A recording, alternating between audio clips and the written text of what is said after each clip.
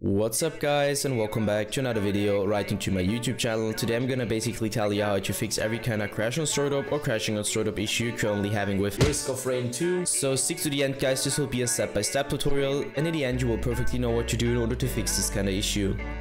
Before we start right into the video, I just want to let you guys know that I would really appreciate it if you would just leave a like, a comment or a subscription right into my YouTube channel. It would really help me out as a little YouTuber as I am.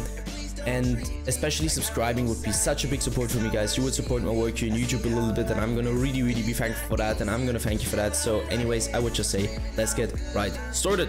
So the first step I would recommend doing for everybody is gonna be to navigate to the very bottom of your screen, where you're gonna right click your taskbar and open up your task manager.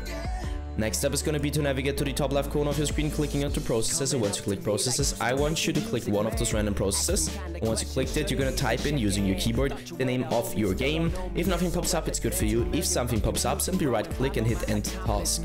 Once you're finished with that, I want you to enter task manager again.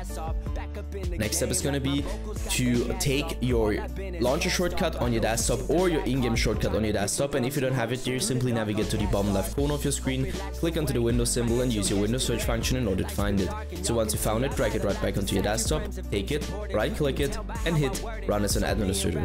Once you click run as an administrator, your game will pop up or your launcher will pop up, and I want you to launch your game over the launcher. And if it crashes again, return back to your shortcut, right click it, go to the very bottom where it says properties, click into compatibility and simply copy my settings. So let's quickly run through it. Enable run as program in compatibility mode 4, select Windows 8, disable the disable full screen optimizations, as well as enable run this program as an administrator, hit apply and OK. I would personally recommend to reset your PC afterwards, and once it is restored, you should be able to see this little administrator symbol right into your shortcut. What I want you to do next is going to be to launch your game over the launcher, launching game instantly, and this will probably fix your issue.